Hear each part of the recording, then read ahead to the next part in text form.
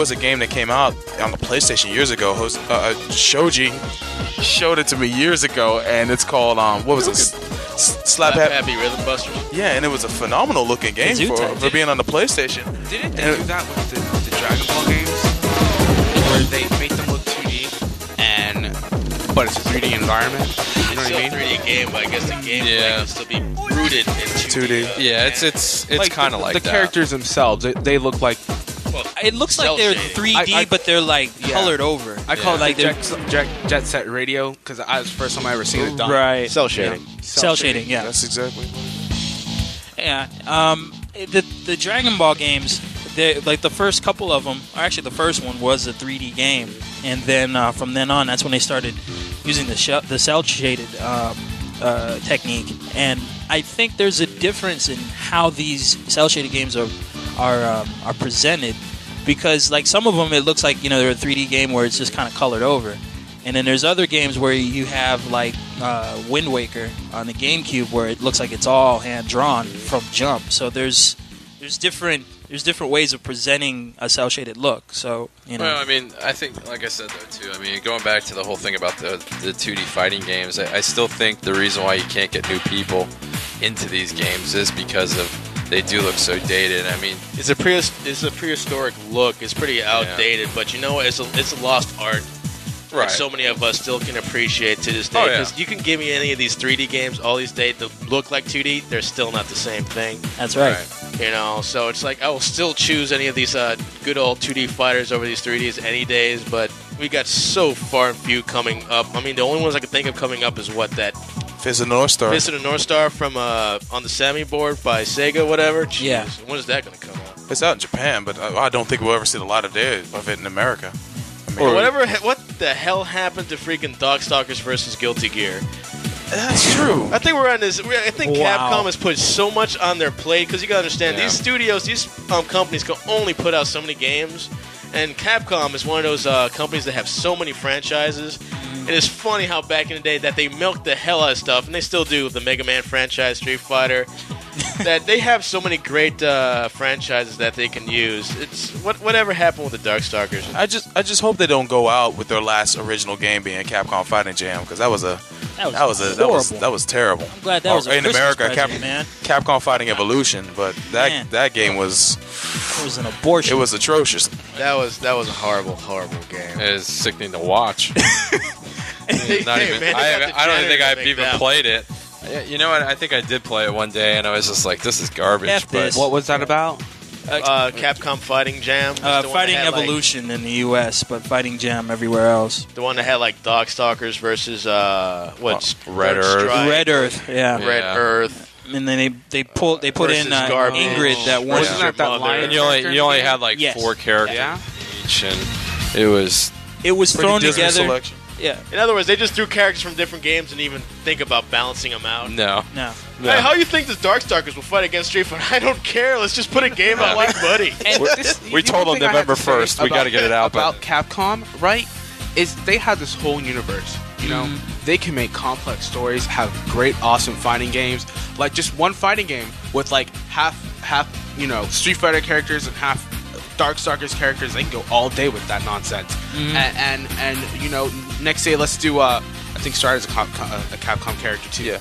Yes. They have so much ability to do whatever they want, but they're just like, let's just make another versus game, and we'll use the same old sprites from like 1999. That's a great voice. And like, dude, we'll be I mean, what Totally. with these people? I mean, To me, the biggest slap in the face is when you're playing these games and you got a ton of other characters that weren't included in the game in the background. Yeah. Oh, Oh, yeah, that's the biggest pisses cock me tease, off. isn't it? That's the biggest win. cock tease. Well, careful there. I don't want to get too much in that because that's a whole other topic right there. It's like, where's Exactly. the Capcom characters that should have been in fighting games? Yes. Bionic Commando.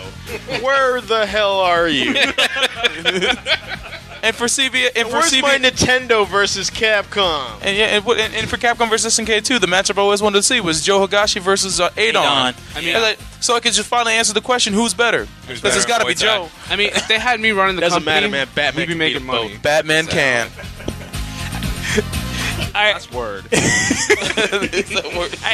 I got to give credit to SNK though. SNK Playmore, because even though things aren't as popular, and it could be very easy for them to have just turned over to a lot of 3D stuff. They still manage to put out a game or 2 or 3 every year, like Battle Coliseum. Yeah, I was about to mention that. KOF 11.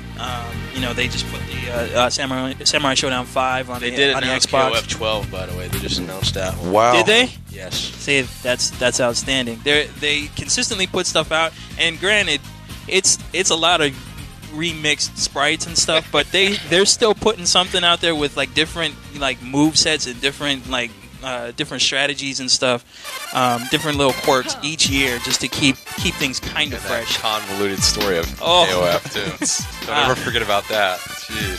Iori versus. Or it's a wild ass last boss that is so overpowered that when you try to beat him, you have to Wikipedia uses He touches it's a you. nightmare every time. uses The second to last guy. I'm done. I've yet to beat the last boss of 11. Wikipedia uses the term SNK boss syndrome, where you're screwed. You got to this guy, and this is when you start hitting the continues and trying to dumb down the computer to They win. really got ridiculous with those bosses. Yeah. I mean, Like, second hardest last boss ever made was made by SNK. But to me, Mizuki from Samurai Showdown 2, second hardest boss. Hardest being? Magneto. That's from right. Children of the Atom, made by Capcom.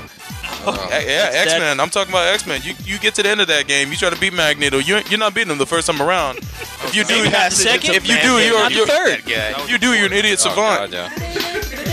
You beat Magneto, you are now a man. Even on the lowest difficulty, he will make you cry. That's right. What's the hardest character you ever fought? Magneto. Probably from Magneto. Children of the Atom. Other than that, Mizuki from Samurai Showdown 2, and then Name any SNK boss. probably Onslaught. Onslaught. Onslaught's not hard at all. Piece of cake, dude. Onslaught's a piece of cake, dude. What was that one? I guess it was one of the Street Fighter vs. X-Men Marvel character games where you had to fight the dude with the stones in his hands. Thanos? Thanos. He was a joke. And Leave me alone, guys. I thought they were hard. None of the versus games last bosses, save for maybe God Rugal, is probably hard. see, God Rugal is not a problem. And he has a pattern too. And once you figure it out, he's easy to beat. It's Shinakuma that's the bane of my Doesn't it make existence you on that sick? game. And then he gets you and grabs you and does a range demon on you, and it's like I hate you. I hate you Oh. more. I hate you. Oh, that's one of those where as soon as he grabs you, you just drop the controller and walk away. You don't even want to see that symbol on the screen. And let's not talk about Gil from Third Strike, because that's a whole other ball of wax right there. This has turned into the last boss conversation now. Yeah. Gil. You mean kneel before your master? Kneel before your master. That man is And of course the greatest classic, character. I am your god. That's it. I'm getting Daigo. No, this is not working.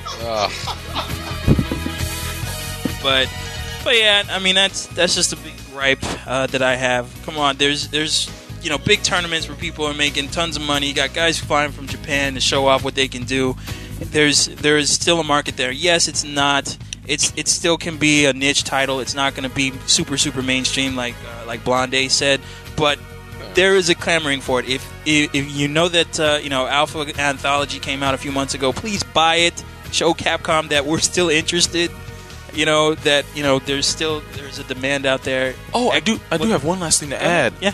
In Next Generation magazine a few months back, a woman was just hired by Capcom's PR department. No way. And one of the biggest. She's always been a big fan of 2D fighters and all the licenses that Capcom used to have. Uh-huh. And she promised that she would fight really hard to get some of the licenses that they lost back, including Marvel.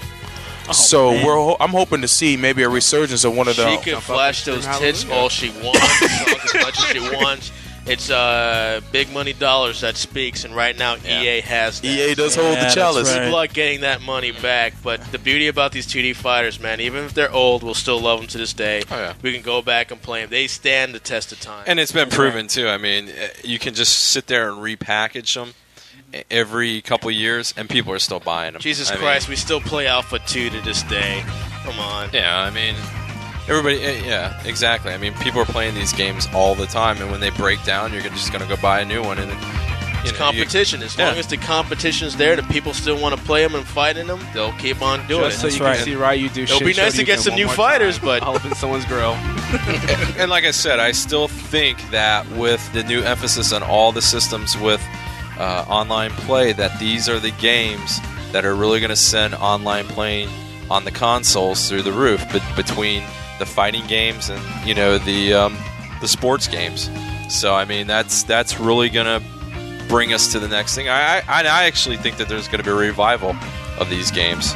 Maybe not to the point that they were in the 90s. Capcom's going to make that money again on the same game 10 times over. Exactly. That's the formula.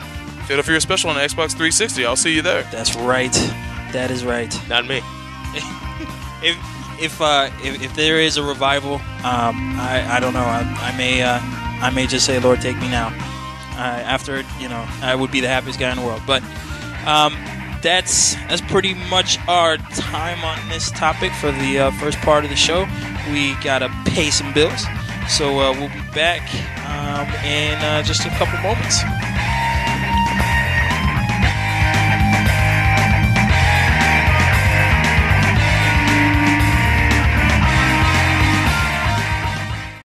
Good day, sir! Flip the Script is a Shinjuku Station production. I said good day!